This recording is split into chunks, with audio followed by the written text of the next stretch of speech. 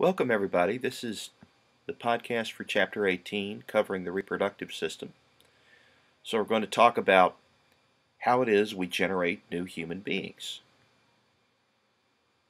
We'll start with the male reproductive system, describing the components of the testes, summarizing the events of meiosis in the production of sperm, and naming the functional anatomy of a mature spermatozoon. We'll explain the roles of regulatory hormones and testosterone in establishing and maintaining male sexual function. We'll explain the roles played by the male reproductive tract and accessory glands in the functional maturation, nourishment, and storage and transport of sperm. We'll describe the structures and functions of the penis, and we'll describe benign prostatic hypertrophy, prostate cancer, and testicular cancer. We'll then move to the female reproductive system, where we'll describe the anatomy of the ovaries, the uterus, and associated structures. We'll outline the steps of oogenesis in the ovaries and summarize the events of the ovarian cycle. We'll describe the structure, histology, and function of the uterine tubes and the uterus. We'll describe the anatomy and function of the vagina and the external genitalia, and discuss the structure and function of the mammary glands. We'll summarize the hormonal regulation of the female ovarian and uterine cycles as well. So, both sexes have a reproductive system. There is a male and a female version of the reproductive system. The gonads are the reproductive organs. They produce gametes and hormones.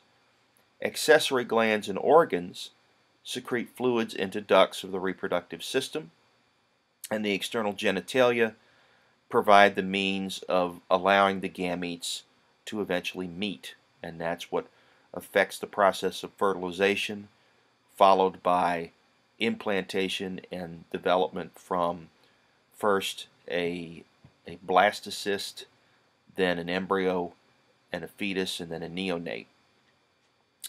So remember that in males the gonads are the testes, and in females the gonads are the ovaries. So the male gonads produce sperm, and as an endocrine function they produce testosterone and to a lesser extent estrogen and progesterone. While in the female, the gonads are the ovaries. They produce eggs, that's their exocrine function, and they produce estrogen and progesterone and to a lesser extent testosterone as their endocrine function. So the male reproductive system is relatively straightforward. The gonad is the testis. They produce the male gametes, which are the sperm. The accessory glands include the seminal glands, the prostate gland, and the bulbourethral gland. They secrete sperm media known as semen. The purpose of the semen is to provide fuel for the sperm to make the journey from the tip of the penis ultimately to the egg, and also to produce a favorable pH so that the sperm can survive the acidic conditions of the female reproductive tract and successfully make it all the way to the egg. The male reproductive tract consists of the epididymis, the vas deferens, and the urethra, and we should also include the seminiferous tubules in that block of structures. So let's pencil that in real quick. The seminiferous tubules.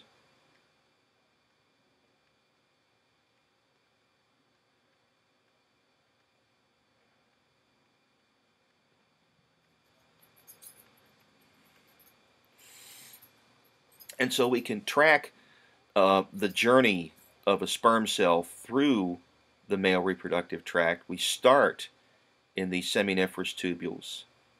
The seminiferous tubules lead to the epididymis,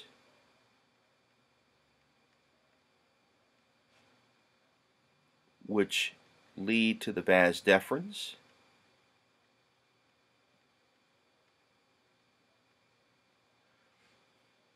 which lead to the ejaculatory duct,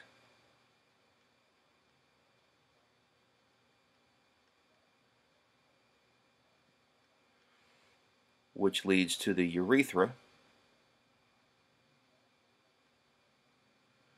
and that allows them to exit the body. Now, along the way, they pick up the seminal secretions, which are made, again, by the seminal glands, the prostate gland, the bulbourethral gland, and of course we can't forget the testes, which is where the sperm are actually produced. The external genitalia include the scrotum and the penis.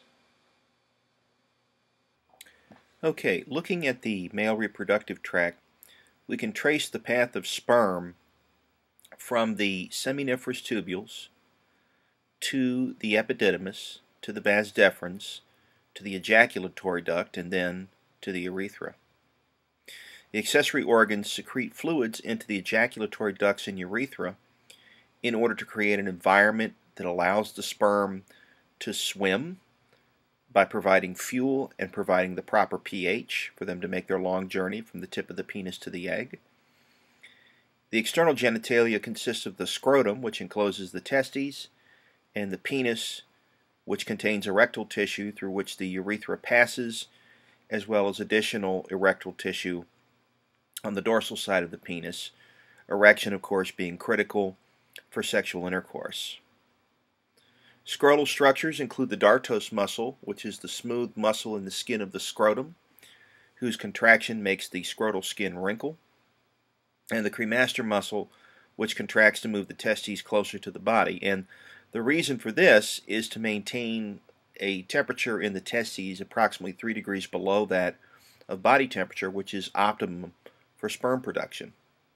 Serous membranes line the scrotal cavity, and a tough fibrous capsule covers the testis, which is continuous with septa that subdivide the interior of the testis into separate lobules. The lobules contain the seminiferous tubules, which is where the sperm are actually produced. And it's very important to understand when we look inside the testes that a man is fertile from puberty until death. The cell division known as meiosis is what generates the gametes, which have half the amount of genetic material as a body cell, and this process continues until death and begins at puberty for the man. Now, this is different than in the female. We're going to find out when we look at the female reproductive system that a woman is born with all the eggs she's ever going to have, and from puberty until death, what happens is that those eggs are ovulated, and if they're fertilized, they have the potential to implant, and there's the possibility then for a baby to be generated as a result. But most of the eggs will end up degenerating or aging in the ovary. Monthly, what will happen is that about 24 follicles will be tapped for maturation, beginning each month from the time a woman reaches puberty until she's dead. Of those 24 follicles, each containing an egg, only one normally will ovulate, and the rest of the follicles will die and the eggs inside them will die. The remaining eggs, waiting for the next monthly cycle, will then age. As a result, the older a woman is, the older her gametes become. She'll eventually reach a point where the last remaining follicle will ovulate the last egg, and at that point, reproduction is no longer possible, and that's a condition known as menopause. The testes are the shape of a flattened egg. They're about 5 centimeters long, 3 centimeters wide, and 2.5 centimeters thick. Sperm produced in the seminiferous tubules are generated from puberty until death in the male. Each seminiferous tubule is about 80 centimeters long. The total length of all the tubules laid end to end is about half a mile. The sperm are then moved to the rete testis, which is a maze of passageways that are connected to the efferent ductules that merge to form the epididymis. And in the epididymis, what will happen is that the sperm will become capable of using their flagella. Basically, they will become motile, capable of swimming from the tip of the penis to the egg. Spermatogenesis occurs inside the testes. The spermatogonia are the stem cells in the seminiferous tubules that produce the male gamete.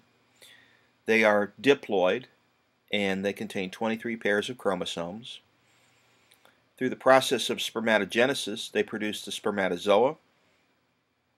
A normal adult male produces over 100 to 200 million sperm daily, and you can see here the process of sperm generation.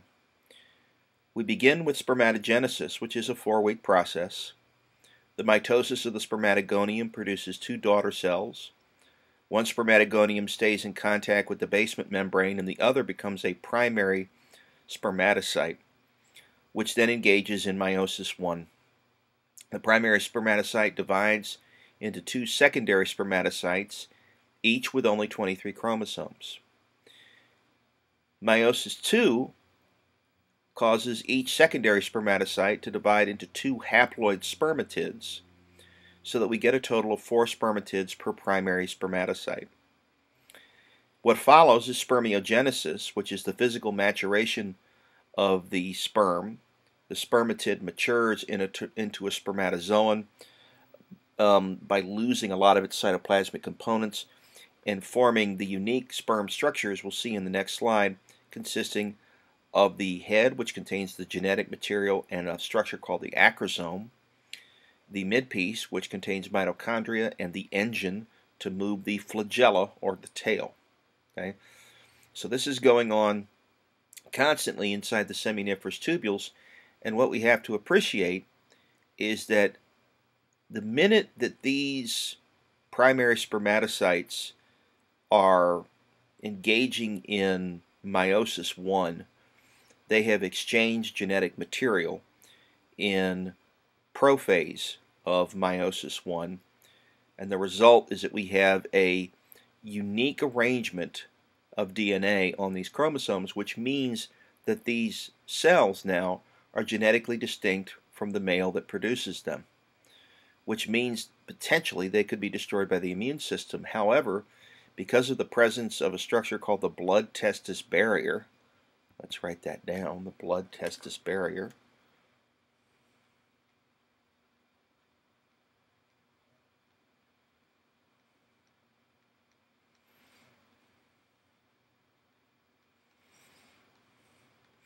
which is a series of tight junctions in between where the spermatogonia are and where the primary spermatocytes are located in the seminiferous tubules of the testes.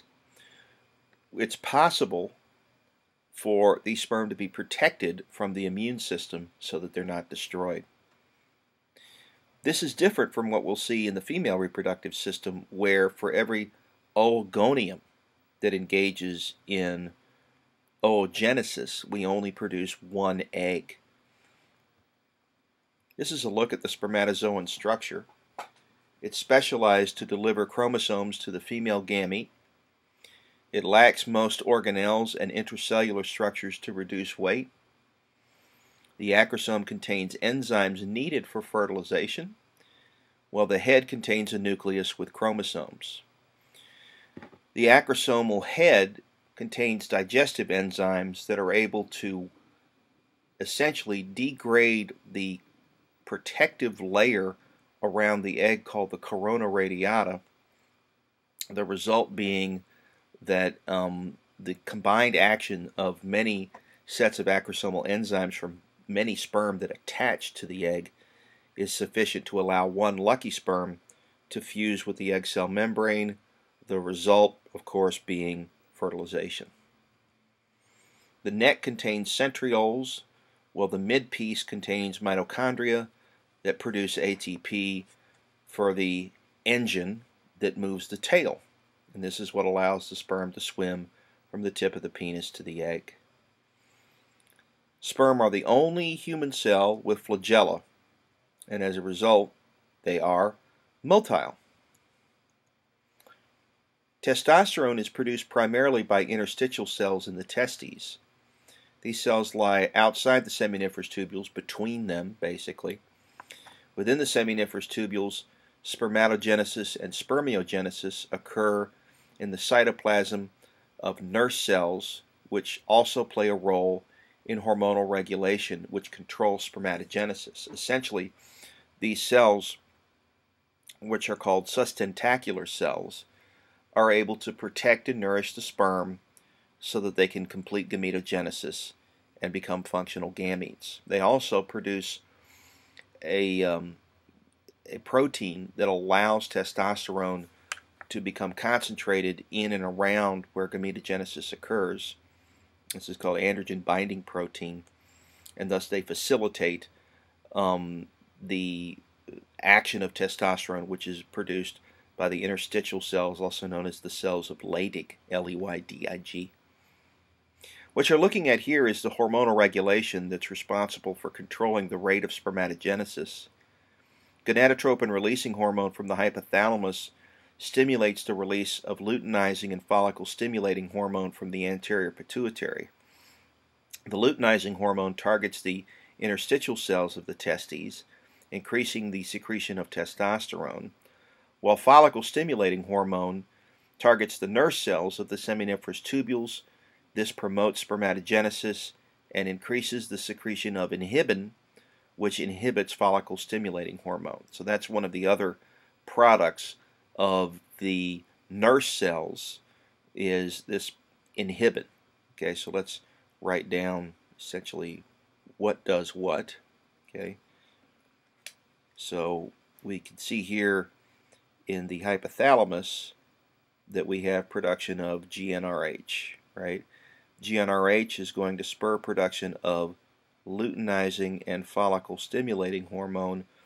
The luteinizing hormone will target the interstitial cells. Those are the cells that are between the seminiferous tubules. So these are also called Leydig cells. Okay. While follicle-stimulating hormone will target the nurse cells, which are also called sustentacular cells. Sometimes also called Sertoli cells.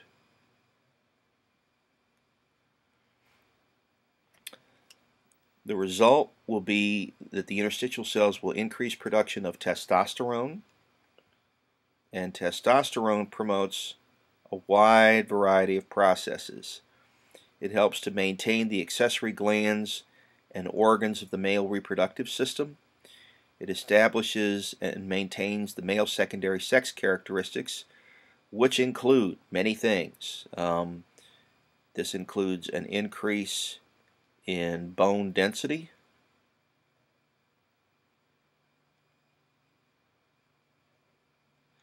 an increase in muscle mass,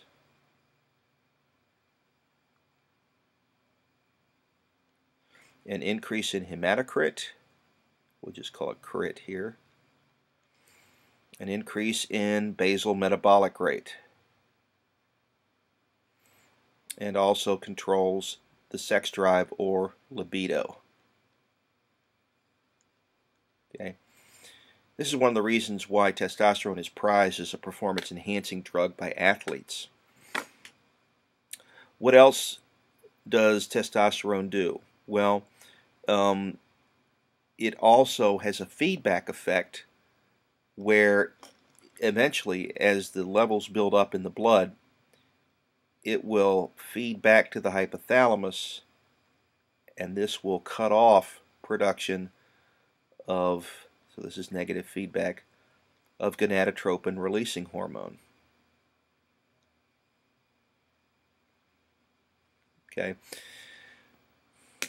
Until such time as the testosterone levels fall again and GnRH can be produced, and then the whole cycle starts over again. We should also note that at the same time, these Sertoli cells are being stimulated, and they will begin to facilitate spermatogenesis and spermiogenesis while producing inhibin, which has a negative feedback effect on the anterior pituitary, cutting down on the production of the gonadotropins, okay, particularly FSH. Capacitation is the process of causing the sperm to be capable of fertilizing an egg. The testes produce sperm that can be stored in the vas deferens for several months. Other parts of the male reproductive system responsible for functional maturation, nourishment, storage, and support also participate. The sperm have to go through the process of capacitation in order to be capable of fertilizing the egg. The sperm become more motile when mixed with the secretions of the seminal glands. The sperm become capable of fertilization when exposed to conditions in the female reproductive tract. Essentially, as they swim through the tract, the acrosome becomes more fragile so that by the time they reach the corona radiata that surrounds the female's egg, it's easy to rupture and release those proteolytic enzymes which will eventually allow one lucky sperm cell to make it to the egg cell membrane. Seminal glands contribute 60% of the semen. You can see the seminal glands here and here. We're looking here at a posterior view of the male urogenital system, this being the bladder, this being where the vas deferens merge, becoming the ejaculatory duct down here and entering the prostatic urethra. Okay, so the seminal vesicles are anterior to the point where the vas deferens fuse with the ejaculatory duct. The prostate gland also is very important, as are the bulbourethral. The ejaculatory duct carries fluid from the seminal gland and the ampulla to the urethra. The prostate gland encircles the urethra as it leaves the bladder, producing 30% of the semen, while the bulbourethral glands at the base of the penis have ducts that empty into the urethra that secrete a thick alkaline mucus that lubricates the tip of the penis and neutralizes the urinary acids in the urethra, again, so that we don't affect sperm motility.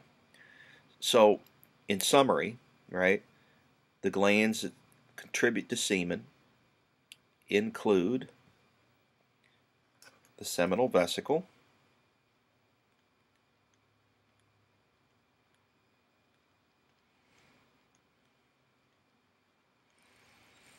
the prostate gland,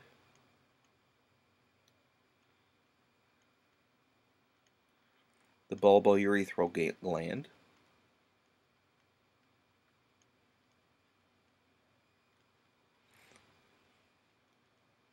and we can't forget the testes. Okay. Incidentally, the bulbourethral gland gets its name because of its location. It is located near the bulb of the penis and the urethra. You can see its location next to the urethra. The bulb of the penis is simply that portion of erectile tissue that's closest to the body. The penis is a tubular organ that contains the urethra. It conducts urine to the exterior and introduces semen into the female's vagina. The root is the fixed portion that attaches the penis to the body wall just underneath the pubic symphysis. The body, or shaft, is the tubular movable portion of the penis, while the neck is the narrow portion between the shaft and the glands, which is the expanded distal end that surrounds the external urethral orifice. The prepuce, or foreskin, is the fold of skin that normally covers the glands, but is usually removed in a surgical procedure known as circumcision.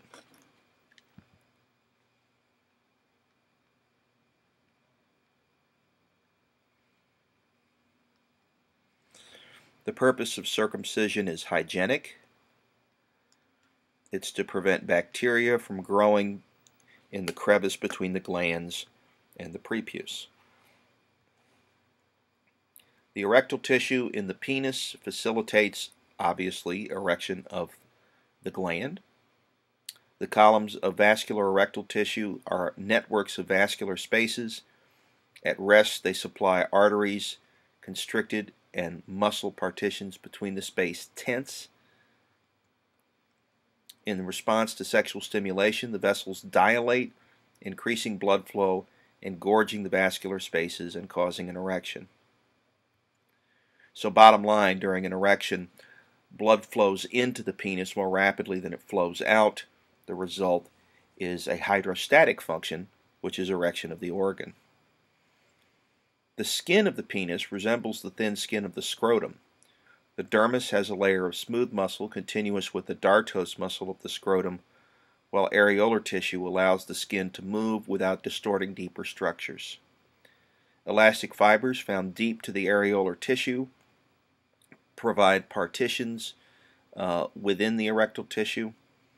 The two corpora cavernosa are found on the anterior surface, while a single corpus spongiosum surrounds the penile urethra and expands to form the glands.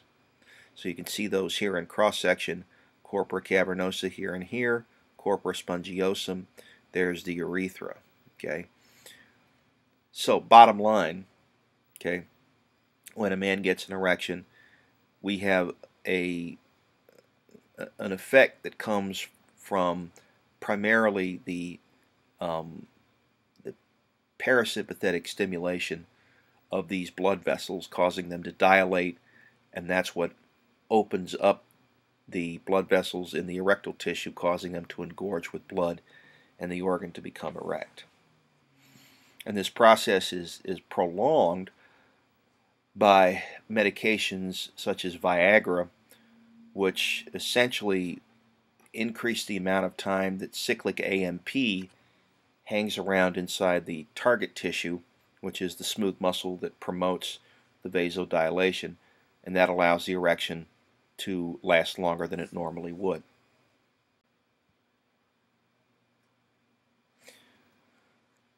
Occasionally the prostate gland can malfunction. Benign prostatic hypertrophy, or BPH, occurs spontaneously in men typically over the age of 50.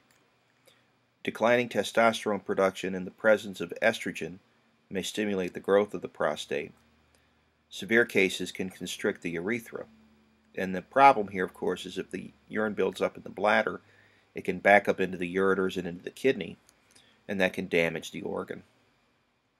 Prostate cancer is the second most common cancer and the second most common cause of cancer deaths in males, and can be screened for by a blood test for prostate-specific antigen, also known as PSA. The treatment involves radiation therapy or surgical removal, which we call prostatectomy. In some cases, we can core out the region of the urethra that's occluded by the enlarged prostate. Normally, diagnosis is performed by palpating the prostate through the rectum and anus. In the event that we feel unusually large gland or we detect bulges or bumps on it, then we can recommend a PSA test and, if necessary, biopsy. Testicular cancer is common in males between the age of 15 and 35. The relatively low rate occurs if we include all ages, which results in 3 cases per 100,000 males. More than 95% of testicular cancers come from abnormal spermatogonia or spermatocytes. The treatment is a combination of chemotherapy and orchiectomy, which is removal of the testes. The survival rate is 95% as a result of early diagnosis and treatment. And again, this is true for any cancer.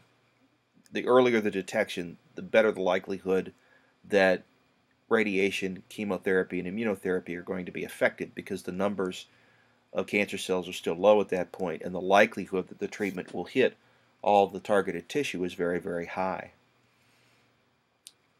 Now we switch gears to the female reproductive system, which produces sex hormones and functional gametes, but also has to protect and support the developing embryo, fetus, and newborn. The main organs include the ovaries, the uterine tubes, the uterus and vagina, and the external genitalia, with the accessory organs including the mammary glands and smaller accessory glands. The gonads in the female are the ovaries, which produce oocytes that mature into ova. The female reproductive tract includes the uterine tubes, which lead into the uterus, which is the site of embryonic and fetal development, and the vagina, which is the site of sperm deposition. It's also the birth canal and the passageway for menstrual fluid. The external genitalia include the clitoris, which contains erectile tissue, and the labia that contain glands that lubricate the vaginal entrance. The paired ovaries are almond-shaped organs near the lateral wall of the pelvic cavity that produce oocytes and secrete estrogen and progesterone, as well as inhibin, which inhibits follicle-stimulating hormone production from the anterior pituitary.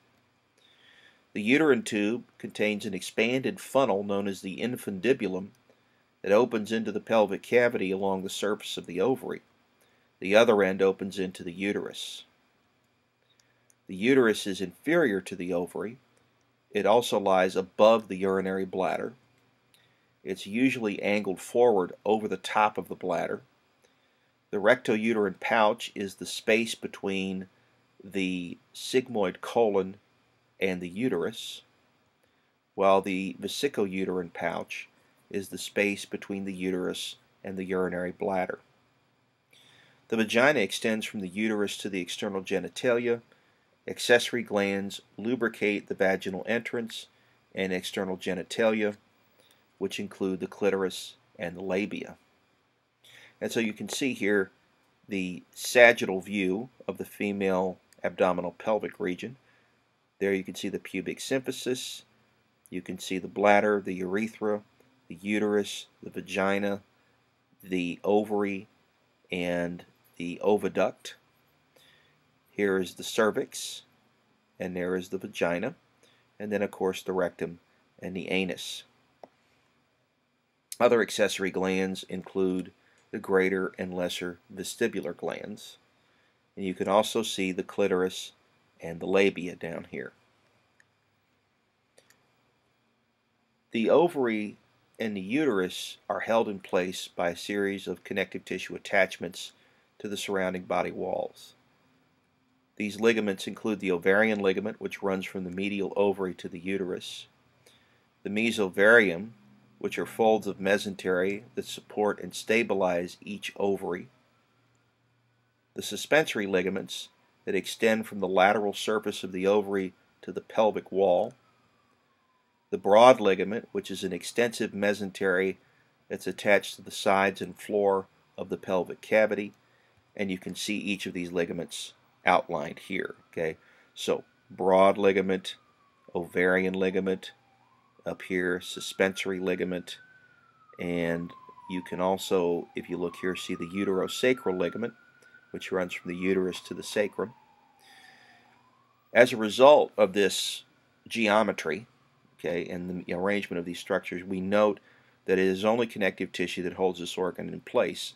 As a result, a significant blow to the abdominal pelvic region could dislodge the uterus and abrogate its function. As women age, sometimes these connections to the body wall become weakened at the same time as the smooth muscle that is in the middle layer of the uterus, known as the myometrium, loses muscle tone, and the uterus can prolapse outside the body. This can be surgically corrected. Typical ovary dimensions are 5 centimeters long, 2.5 centimeters wide, 8 millimeters thick, and weigh between 6 to 8 grams, so they're comparable in size to the testes. The ovarian hilum is where the blood vessels enter and leave the ovary. It's also where the ovary attaches to the mesovarium. The interior of the ovary is divided into the superficial cortex, where the gametes are produced, and the deeper medulla, which is primarily connective tissue. Now notice the arrangement here. You're looking at where the uterine tube and the ovary are located inside the abdominal pelvic cavity. Notice that they are not connected to each other. There is space between them. And this means that when the ovary releases its egg, it has to be sucked up into the uterine tube in time for it not to fall inside the abdominal pelvic cavity. And 99 times out of 100, that's exactly what happens. In the event that the egg does not make it into the uterine tube, it can fall into the abdominal pelvic cavity, and if that egg becomes fertilized, it can implant, and that's an example of what we call an ectopic pregnancy. So you can see here the hilum, okay, the mesovarium, the broad ligament down here, and then of course the cross section here through the fallopian tube. This is cortex, and this, of course, is medulla. Oogenesis is similar in many ways to spermatogenesis, with a few differences. Mitosis of the oogonium produces two daughter cells, which is a process that completes prior to birth. Once the oogonium are essentially populated inside the ovary, what will happen is that we'll generate an oogonium and one primary oocyte. The primary oocyte will then engage in meiosis I between the 3rd and 7th months of fetal development. They halt the process at prophase I until puberty, when rising levels of follicle-stimulating hormone trigger a few primary oocytes to continue meiosis I. The primary oocyte then divides into a secondary oocyte and the first polar body, each having only 23 chromosomes. So these are now haploid cells. The secondary oocyte gets the majority of the cytoplasm, while the polar body degrades. Next is meiosis II. The secondary oocyte begins meiosis II. The first polar body may or may not complete meiosis II. Generally, it does not. It becomes suspended in metaphase II when ovulated. If fertilization does not occur, meiosis II does not complete. If fertilization does not occur, the secondary oocyte divides into the second polar body and an ovum, which are both haploid. The ovum then unites with the sperm, and the polar bodies degenerate. The ovarian cycle involves changes in the ovarian follicles, which are specialized structures inside the ovary that protect the developing oocytes. There's about 2 million primordial follicles at the birth of the female, each having a primary oocyte. By puberty, 400,000 primordial follicles are left. So you have approximately a 60% die-off between the birth of the female and by the time puberty rolls around. These 60% degenerate in a process known as atresia. Each month, follicle-stimulating hormone stimulates the development of several follicles. In the follicular stage, we see the formation of the primary follicle. The follicle cells enlarge, divide, and form several layers around the primary oocyte. A clear region around the oocyte, known as the zona pellucida, forms, and the follicular cells produce estrogen, and to a lesser extent progesterone. A secondary follicle forms when the wall of the follicle thickens and deeper cells secrete a fluid. These fluid-filled pockets expand and separate the inner and outer follicular layers. In the follicular stage from tertiary follicle to ovulation, the tertiary follicle, or sometimes as it is known, the mature Graafian follicle, forms between days 10 and 14. The corona radiata is the protective layer of cells around the now secondary oocyte. The expanded central chamber is the antrum, which is filled with follicular fluid. Ovulation, which comes near the end of the follicular phase and marks the beginning of the luteal phase, is the process whereby the tertiary follicle releases the secondary oocyte and corona radiata into the pelvic cavity, at which point it normally goes into the oviduct. The follicular stage then leads to the secretory stage, the corpus luteum, which has been formed from the remaining follicular cells in the ovary, secretes progesterone and to a lesser extent estrogen. The progesterone stimulates the maturation of the uterine lining. The corpus luteum then degenerates if no fertilization occurs by 12 days, producing a knot of scar tissue known as the corpus albicans. The progesterone and estrogen levels then drop dramatically, and this marks the end of the ovarian cycle, until, of course, the next month rolls around, and we tap another 24 follicles for the same process. Okay?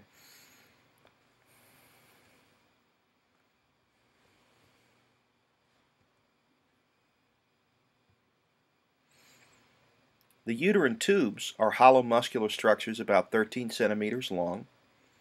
The infundibulum is the expanded portion adjacent to the ovary, and the fimbriae are finger-like projections on the lateral side of the oviduct that are very close to but do not touch the ovary.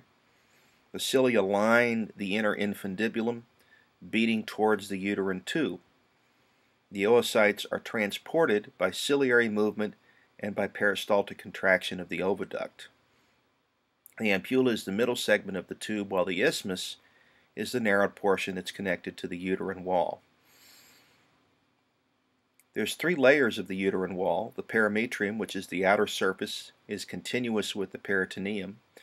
The myometrium is the thick muscular middle layer.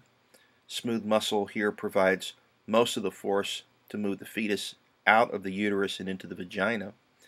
And the endometrium is the inner lining, which is made up of glandular tissue that demonstrates characteristic changes with each uterine cycle. And this is really what nourishes the embryo and the fetus. First as a result of glandular secretions, and then ultimately it serves as the site of exchange of nutrients and waste products, as well as oxygen and carbon dioxide, via the placenta, which will be attached to the endometrium and provide the baby the ability essentially to survive off of nutrients in the mother's blood supply. The lumen of the uterus contains 2 parts: the uterine cavity, which is the large superior chamber, which is continuous with the isthmus of the uterine tubes, and the cervical canal, which is a constricted passageway from the inferior end of the uterine cavity on into the vagina. The 3 anatomical regions of the uterus include the fundus, which is the domed upper region, the body, which is the largest portion. In a non-pregnant uterus, the body is 2/3 of the mass of the uterus. And finally, the cervix, which is the inferior portion surrounding the cervical canal, and then projects into the vagina. So you can see here the 3 portions: the fundus, the body, the cervix. The uterus is capable of tremendous change in size and shape with pregnancy. It provides mechanical protection, nutritional support, and waste removal for the embryo from weeks 1 through 8, for the fetus from weeks 9 through delivery. Contraction of the muscular wall is important for delivering the fetus. Fertilization is defined as the penetration of a secondary oocyte by a sperm cell. The uterine tube is the usual location for fertilization. The secondary oocyte is viable for between 12 and 24 hours after ovulation and then starts to degenerate. It takes 3 to 4 days for the secondary oocyte to reach the uterine cavity. The vagina is the elastic, highly distensible muscular tube that serves as the organ of copulation and the birth canal and the exit for menstrual fluid. It extends from the cervix to the vestibule, which is the space bounded by the external genitalia. It's typically 9 centimeters long with a variable diameter. The internal passageway is the vaginal canal, which also serves as a passageway for menstrual fluid, receives the penis during intercourse, and holds sperm prior to passage into the uterus. It also forms the inferior portion of the birth canal. The fornix is the shallow recess in the vagina surrounding the tip of the cervix. The rugae are the folds formed by the vaginal lining when it's relaxed, and they allow expansion of the vagina during intercourse and during childbirth. The lining is non-keratinized stratified squamous epithelium, and of course the reason for this is that stratified squamous epithelium is more mechanically sound than simple squamous epithelium. The hymen is an elastic epithelial fold partially blocking the entrance to the vagina. It can become stretched or torn during sexual intercourse or during tampon use, or as a result of a variety of different processes. The vulva or pudendum is the area containing the female external genitalia. The vestibule being the central space bounded by the labia minora, which are medial to the vagina, and the labia majora, which are lateral to it. The lesser vestibular glands keep the vestibule moist, while the greater vestibular glands are activated during sexual arousal. The greater vestibular glands have the same tissue origin as the bulbourethral gland in the male. The labia minora is analogous to the underside of the penis in the male. The clitoris is analogous to the male penis, and the labia majora are analogous to the scrotum of the male. The mons pubis is a bulge of adipose tissue deep to the skin and superficial to the pubic symphysis. The clitoris projects into the vestibule and contains erectile tissue comparable to the tissue in the penis. The prepuce is formed by extensions of the labia minora that encircle the clitoris. The labia majora are large folds of skin that encircle the minora and the adjacent structures. They are normally populated by pubic hair. The mammary glands are the breast tissue. They provide nourishment for the developing infant. Lactation is controlled by the hormones prolactin and milk release by the hormone oxytocin. It lies directly over the pectoralis major muscle and is embedded in subcutaneous tissue of the pectoral fat pad deep to the skin. It's supported by bands of connective tissue called suspensory ligaments of the breast. The glands are divided into lobes. Each lobe has several secretory lobules. Each lobule is composed of secretory alveoli. Ducts from the lobules converge into one lactiferous duct per lobe, which expand near the nipple to form the lactiferous sinus. The nipple is the conical projection where 15 to 20 lactiferous sinuses open to the surface. The reddish-brown skin around the nipple is known as the areolar, and the grainy texture from the sebaceous glands deep to the surface give it its characteristic color and texture. So you can see here that really the majority of breast tissue is adipose tissue, and it's only during milk production that we see the lactiferous glands increase in volume and the breast enlargement take place. It's also very important to note that breast milk is essentially healthier for the baby than formula due to its antibody content.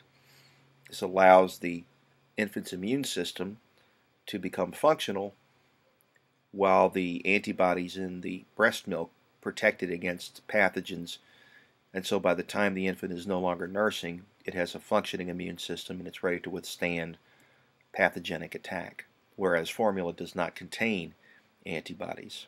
Now, so this is one of the primary examples that's always given of passive natural immunity. Okay, the ovarian and uterine cycles are controlled as a result of changes in hormone levels that occur in monthly periods. 2 cycles have to be in sync for proper reproductive function to take place. Monthly hormone fluctuations cause physiological changes that can affect body temperature. During the luteal phase, we see high progesterone production, and during the follicular phase, high estrogen production causes the basal body temperature to be about 0.3 of a degree centigrade lower than the luteal phase. The uterine cycle consists of the menstrual cycle, which is sometimes termed the uterine cycle. It begins at puberty. The first menstrual period is called menarche, and the last one, of course, is called menopause. Menarche usually has an age of onset between 11 and 12 years of age. It averages 28 days with a range from between 21 to 35. The cycle continues until menopause at the age of 45 to 55. The regular cycle may be interrupted by illness, stress, starvation, or by pregnancy. And so what you're looking at here are some of the different characteristics of this monthly cycle. Here we're looking at the level of gonadotropins during the cycle, and during the follicular phase, FSH and LH levels are relatively low, okay? And then what will happen is at mid-cycle you'll see a spike of LH and FSH, and that promotes ovulation. along with the mechanical action of the fimbriae on the surface of the ovary, the mature follicle will erupt and the egg will be released into the oviduct. After that point, you begin to see LH and FSH levels fall. Over here, you're looking at the changes in the follicle during the cycle. We begin with the primordial follicle becoming a primary follicle, then a secondary, then a tertiary or mature follicle, which will then ovulate. The remaining follicular cells will form the corpus luteum, which will eventually degenerate, forming the corpus albicans towards the end of the cycle. This is provided there is no fertilization and implantation. Ovarian hormone levels are shown here. You can see how estrogen levels are initially quite high, with progesterone levels remaining relatively low for the first half of the cycle. And then when we have the formation of the corpus luteum, we see an initial drop in estrogen levels and a big spike in progesterone levels. And this is designed to prepare the endometrium, which you can see down here, for the arrival of the potentially fertilized egg. You can see levels of inhibin spiking as well at mid-cycle, then dropping, and then beginning to rise again during the luteal phase of the cycle. The bottom line is that these relatively high levels of progesterone and to some extent estrogen prevent the release of gonadotropin releasing hormone throughout the entire cycle, specifically in the secretory or luteal phase of the cycle, and that's so that we don't induce ovulation by a subsequent follicle while we have a potentially fertilized egg implanting in the uterus. So as long as these levels stay high, GnRH levels stay low, and LH and FSH levels stay low, as you can see here. Okay. This is a chart showing you the changes of the endometrium that occur. We have the destruction of the uterine lining from the previous menstrual period, finishing about midway through the follicular phase. And then during the rest of the follicular phase, we see mitosis responsible for thickening the endometrial lining. Once the luteal phase begins, the increase in the thickness of the lining is due primarily to hypertrophy of the endometrium due to the expansion of glandular tissue that we find there. And then down here, of course, we see the change in body temperature that takes place. So stay tuned for some videos that will talk a little bit about spermatogenesis, oogenesis, and the uterine cycle. And I will join everybody in our final podcast. Thank you for listening. Let's compare spermatogenesis with oogenesis. Both processes start before birth, when embryonic germ cells differentiate into spermatogonia in the testis of a male or oogonia in the ovary of a female. Both types of cells are diploid. However, whereas mitotic divisions continue to generate new spermatogonia in the male until death, in the female, the generation of more oogonia by mitosis halts well before birth. Although spermatogonia develop into primary spermatocytes throughout life in the male, in the female some oogonia develop into primary oocytes, but only before birth. Males can continue to produce viable sperm from puberty until death, but females can produce viable eggs only from puberty until the supply of primary oocytes is depleted.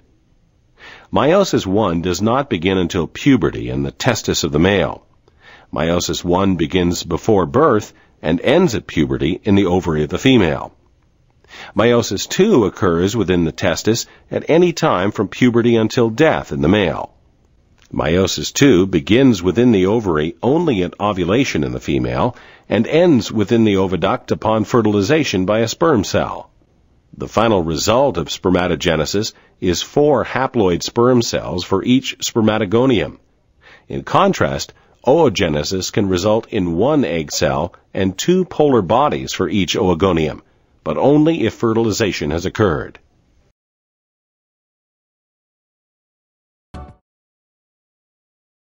To understand the various ways that medical science can assist reproduction, it is important to understand how the reproductive system functions in both sexes, because the cause of infertility often lies equally with both men and women. The main players in the female reproductive cycle are the pituitary gland, the ovaries, and the uterus. Their activities are closely coordinated. Each month, one or other ovary releases a single egg, an event known as ovulation. It is brought about by a series of complex interactions between the pituitary gland, the ovaries, and the uterus. The pituitary gland is itself under the control of this small area of the brain known as the hypothalamus. A new menstrual cycle begins when the nerve cells of this center secrete a hormone called gonadotrophin-releasing hormone, GnRH, into the network of blood vessels which surrounds the pituitary gland. Stimulated by pulses of gonadotrophin-releasing hormone, cells in the pituitary gland secrete another hormone, follicle-stimulating hormone, or FSH. FSH travels in the bloodstream, reaching the ovaries. There it stimulates the formation and growth of an ovarian follicle in one or other ovary. The follicle consists of an egg, a number of surrounding cells which secrete estrogen hormones, and fluid. FSH helps the egg to mature and prepares it for release. As the follicle matures, the hypothalamus increases secretion of GnRH. This in turn stimulates the pituitary to secrete a second hormone which acts on the ovary. This is luteinizing hormone, or LH. Toward the middle of the cycle, there is a sudden peak in the blood level of LH. This acts as the trigger for ovulation. Within minutes of its release, the egg is guided by suction through the fringed opening of the outer end of the fallopian tube, starting it on a journey which will take 5 or 6 days as it passes down the tube and finally reaches the cavity of the uterus. Meanwhile, after the follicle ruptures, it is converted into this yellowish body known as the corpus luteum. Cells of the corpus luteum secrete the hormone progesterone, which brings about important changes in the lining of the uterus, preparing it for possible pregnancy. In fact, the lining of the uterus, known as the endometrium, undergoes changes in response to hormone levels during the cycle. In the first half of the cycle, known as the follicular phase, the developing follicle secretes increasing amounts of estrogen hormone, which encourages regeneration of the endometrium. After ovulation, there are important changes in the endometrium, aimed at making it suitable to receive a fertilized egg. These changes are brought about by a secretion of progesterone from the corpus luteum. The secretion of progesterone is maintained for several days, but if the egg is not fertilized in that time, the corpus luteum withers, and falling levels of progesterone and estrogen trigger the shedding of the uterine lining as the menstrual flow. The cycle then starts again. But if the egg is fertilized, no menstruation occurs, as the corpus luteum continues to function, secreting progesterone during the first 3 months of the pregnancy. Thereafter, numerous changes occur to support the developing embryo.